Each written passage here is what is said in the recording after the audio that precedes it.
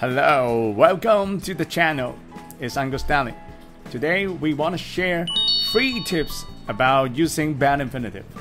Number 1, the function of a Bare Infinitive.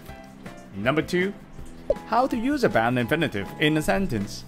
Number 3, tips to remember which verbs that follow a Bare Infinitive. Let's get started. Number 1, function.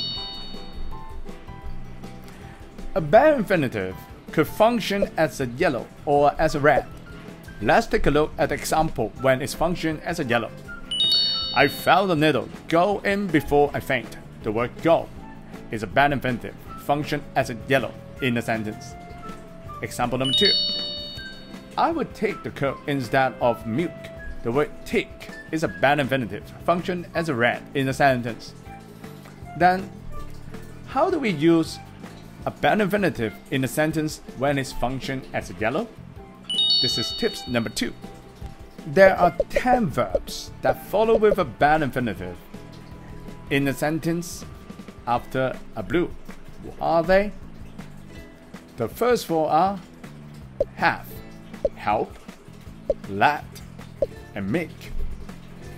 These 4 verbs will follow a Bare Infinitive after a blue followed. There's another 6. The other 6 verbs are feel, hear, listen to, notice, watch, and see. All these 10 verbs follow a Bare Infinitive after a blue followed. But how could we remember them?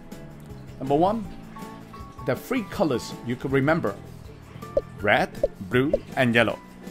Pretty straightforward, right? Alright, let's take a look at the example. I won't make you cry. Make is red, you is a blue, and yellow is the Bare Infinitive. Alright, then how could we remember all these 10 verbs? Tips number 3. When we try to recall the verb, find a picture for that particular verb. Once you try to recall the verb, our memory will link up the verb with that particular picture that helps you to recall them. Alright?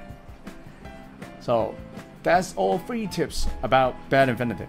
Number 1, the function of a Bare Infinitive, which could be a yellow or a red in a sentence.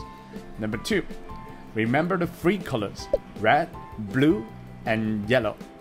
This helps you to apply a Bare Infinitive correctly in a sentence.